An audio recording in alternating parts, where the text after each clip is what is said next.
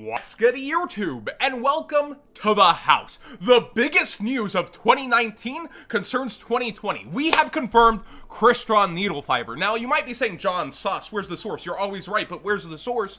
Team APS is connected now to Konami's press release information.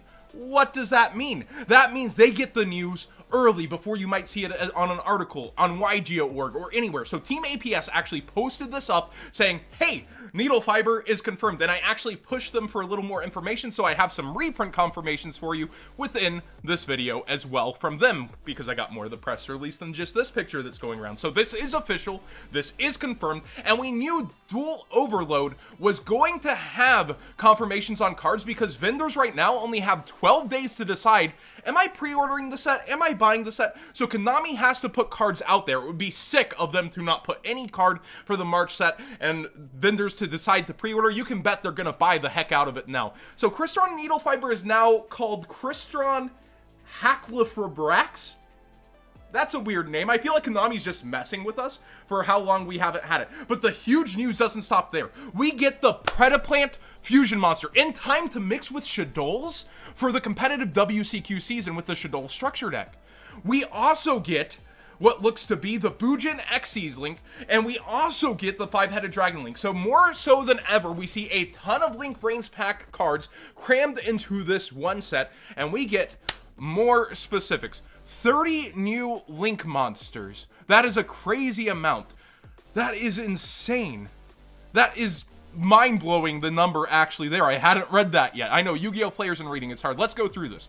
Duel Overload kicks the door down on the last stretch of 2019 to 2020 dueling season with 30 new Link monsters as well as 26 other new cards, just in time to shake things up for the biggest competitions of the year. You're so in touch right now, Konami. This is awesome. Showing with the OTS pack, showing with the set that you are in touch, that you know what you're doing, that somebody over there is paying attention to how things mix in, and you know you have the FNL list in January. You know you have the FNL list that's going to actually come up after this. Duel Overload's lineup of Link monsters includes the powerful monsters for any deck, like a 5,000 attack. We know this is the 5-headed dragon Link, and the other ones I mentioned. Now let's get into some of the reprint situation here. Oh boy. You see the CYNET mining bolded already, and I know that. Beyond the unprecedented arsenal of Link monsters, you'll also find new cards for fans of the Yu-Gi-Oh! Movies. Yu-Gi-Oh! The Dark Side of Dimensions. Clap? Maybe alternative? And Yu-Gi-Oh! Bonds Beyond Time. New cards for Paradox's Malefic strategy and Igami's Cubic deck make their debut in Duel Overload. So duelists who started using the Cubic deck through Yu-Gi-Oh! The Dark Side of Dimensions Movie Pack Secret Edition will have plenty to look forward to. I know his voice actor's actually been working a lot with the Konami YouTube, so this is kind of cool to mix it in that way too. In addition to the 56 total new cards, we get 44 reprints. This is where I'm starting to get hecking concerned about the set a little bit.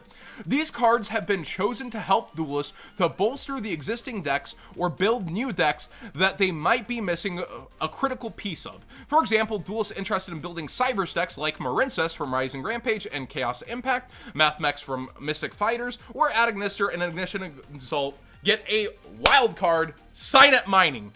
The Mad Lads skipped ahead to Dark Neostorm. I don't see a mention of Savage Strike here as my first sweating brow thing, but then I remember back to another March set that we're going to get into. Duel Overload has something for duelists of every experience level and fans of every Yu-Gi-Oh! Series, as well as cool surprises that we can't reveal quite yet. Don't miss out on this once-in-a-lifetime booster set. Once in a lifetime is big words from Konami. Let's go ahead and go to a quick market watch view while we talk about some cards. I know there's going to be an immediate fallout, but do consider this is a 100 card set. Even if it's 44 reprint slots, you can bet Konami's going to look at cards like NEEDLEFIBER and the Bujin link and put a little piece of XC support here, a little O-line perhaps over there for the NEEDLEFIBER. We don't necessarily need to go buy out cards right now, but guess what? The market's going to move anyways. CYNET mining is immediately going to tank. You already are seeing lower listings. Let's see if anybody else has got a hold of this press release yet. So CYNET mining definitely going to tank, but remember, this is all the way in March. So people are still going to have to play through January and February, and if you're a Salomon Great player, you're kind of stuck with your minings, aren't you? What is hecking concerning is no Savage Strike mentions, but I think Takaiba Collection.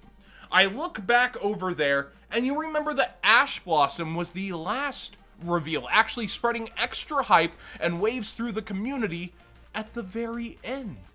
That was pretty cool of them, and I think Konami's looking at the best of their marketing from Kaiba Collection, the best that Dual Power did, and is mashing them together. Hopefully we see some Savage Strike love, because one of these two cards better end up in there. CYNET Mining is not going to sell a set by itself as a reprint, but they may be confident enough in their imports. NEEDLEFIBER is a huge one. The Bujin Link's another huge one. The only one that I think we're missing generically for meta players is the Carrier Link, the Union Link. So they may actually have faith that enough people want CYNET Mining between competitive and casual players that this is a pushing card to sell a set. I don't think it is, but it is highly in demand. They're hitting the mark with a reprint, and they're moving ahead to Dark Neostorm, which means everything in Dark Neostorm is now up for grabs and reprints. Dengirsu's up for it. Mech Knight Crusadia Abramax, which is a Cyberse which they seem to be looking at, is a reprintable card. No Material, which is a hand trap that had hype before, reprintable card. They're gonna still have to piece this out. You gotta remember that. When we're looking at cards like Phantasme and Extravagance, they're gonna be looking ahead to Battles of Legend. They're gonna be looking ahead to the Megatons and realize, we still have some reprint sets to sell. So not everything is going to end up here in Duel Overload, but Duel Overload is very exciting, it's very fresh, and we are going to see them definitely press some important reprints in here. The question is, do we get a Mac Daddy like Phantasme on screen here? Do we get something really truly big and meaty like they've done in years past? I have to imagine they will. I can't imagine that they're gonna overlook it. Now, with the Bujin Link announced, with NEEDLEFIBER, whatever its name is now announced, you're gonna see people go a little wild on cards like this. Don't partake.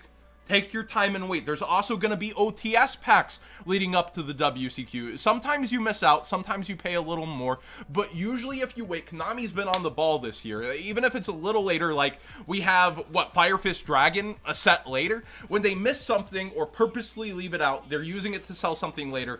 I think in time for the WCQ, you will have most of the pieces you need reprinted. Konami wants to make their money. The only question is Konami gonna make the move where Battles of Legend is after the WCQ instead of before? Hopefully it's freaking after. Hopefully you're not trying to push a bunch of hype after the WCQ and you give it to us the week of. That would be awesome. I'd like to continue that trend where people can get their meta decks a lot cheaper and plan for it.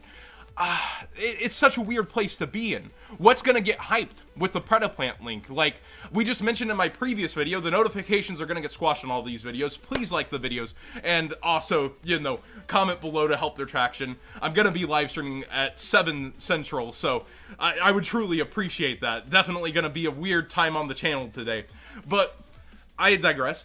It's gonna be a weird place because, like, Super Polymerization could get reprinted in the Shadol structure deck, or Konami could pull it out, as I mentioned in the previous video.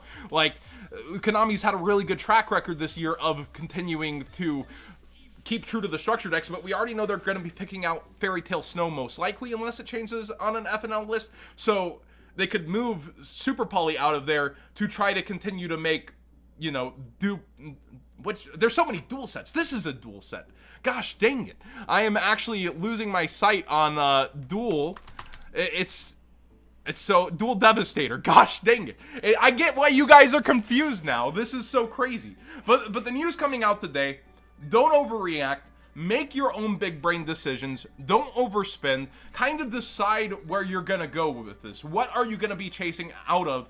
Like, out of Duel Overload? What are you going to be after? How are you going to take your approach towards it? I'm excited right now. I'm fumbling through my words. I'm freaking out pretty much over this news. I rushed home, you know? So, like, when we're talking about this, I understand as a duelist, as a player, as somebody who loves this game, that this set, just from the imports, it's getting carried. So when it comes to the reprints now, kind of like make your own decisions still on when you're going to get rid of cards. Realize that Battles of Legends still has to come later in the year. And if you're planning on attending the WCQ, hedge your bets. Decide where you're going to buy, sell, and trade. Thank you so much for watching. Please subscribe if you haven't already. Like this video if you enjoy the breaking news in this fashion. And thank you so much to Team APS for putting this out there and actually, you know, giving me the second part of this screenshot. It definitely helps the content to have all the information of the press release there. So I truly do appreciate this kind of spread of love from YouTubers who aren't necessarily a news source to one that is. I love the networking. So thank you guys so much for helping out.